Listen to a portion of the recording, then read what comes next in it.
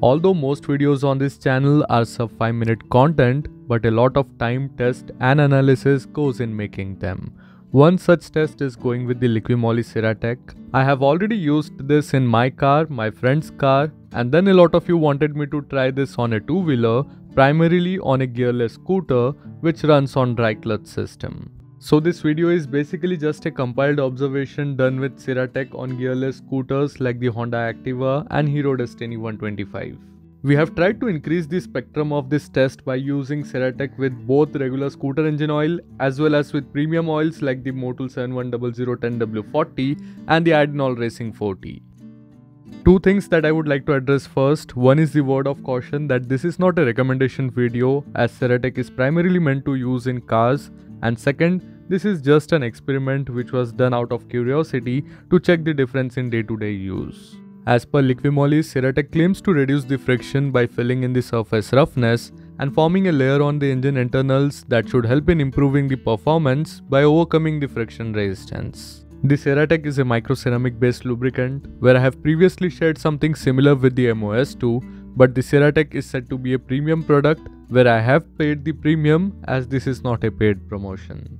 Now coming to the experience, let's begin with the morning start. I was expecting the Ceratec to do something magical, but it remained same. Both the JSO MA2 and the MB oil performed as usual with no additional benefits other than what this premium engine oils offer.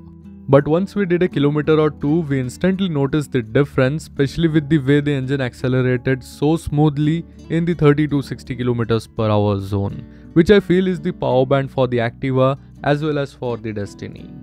Now before doing this, I also did a mixing and solubility test on the Ceratec with the MA2 and MB two-wheeler engine oils to check for any separation or precipitation, and things were absolutely fine with no visible separation even after hours of no disturbance to the oil and Ceratec mixture. As per Liquimoly, the ideal dose of Ceratec for car engines is around 60 ml per liter of engine oil, which makes it around 6% of Ceratec. In case of this gearless scooters, we used in between 50 to 55 ml of Ceratec with the engine oil. In the Activa, we were expecting some boost in fuel efficiency, but in reality the smoothness made us push the machine hard and everyone was enjoying it with a handful of throttle, which in turn dropped the fuel efficiency to 40 km per liter.